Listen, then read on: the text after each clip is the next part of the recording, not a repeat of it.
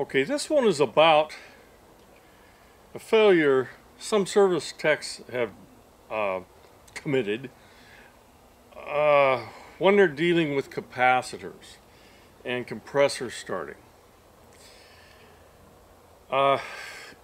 Let's say you come onto a unit, it won't start, compressor's out on overload, you let it cool down, and you go to start it again, and it doesn't start. It goes locked rotor, and nothing's happening. Okay, you think, well, it's an old unit, probably needs a booster or something like that. 521, super boost, something like that. Maybe give it another couple of weeks to a couple of years of service if I put that on. Okay, that's all well and good, but consider, have you checked the capacitor, the run capacitor on it? Because most of these compressors start with a run capacitor. It's a soft start capacitor. Okay, if I put something like this is a 521, or I put a super boost on it, it's going to start.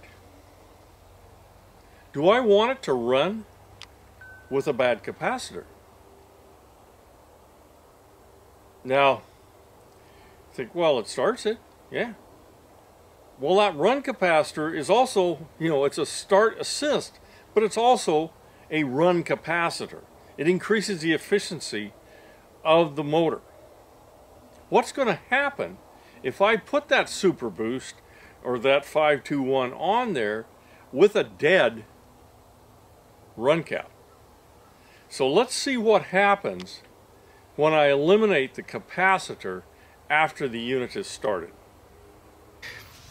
Now I've got my meter on the common terminal, and I'm going to start this thing as it would start normally, and we'll see what the amp draw is.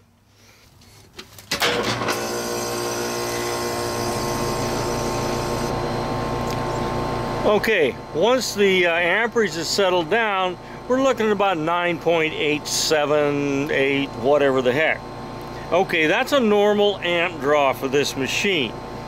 The capacitor is working fine. Now, what if the capacitor wasn't working fine?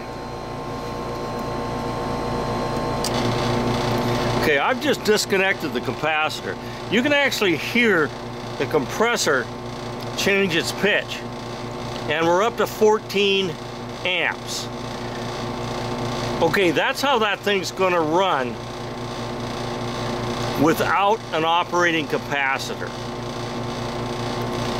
So let's talk this over. So let's consider what just happened. I put